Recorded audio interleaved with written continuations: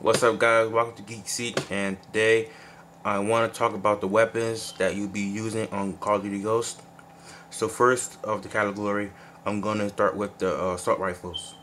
I'm just going to name out all the assault rifles that you'll be using in the game.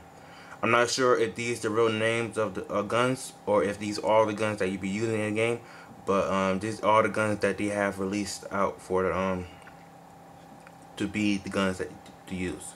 So the first gun is the Honey Badger, which is a fully automatic integrated silencer, allows more attachments but lower range. What that means, the Honey Badger comes with a suppressor on the gun, so you don't have to put it as an attachment. So that means that you'll be able to put more attachments to your gun. So you don't have to worry about putting more. You don't have to worry about putting a suppressor on your gun. So the second one is the SC 2010, the R5 RGP SA-805, Fade MSBS AR-X 160, AK-12. The AK-12 is a new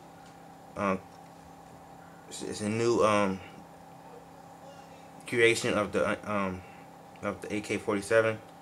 So please like the video, and I'll see you guys next time. Thank you for watching.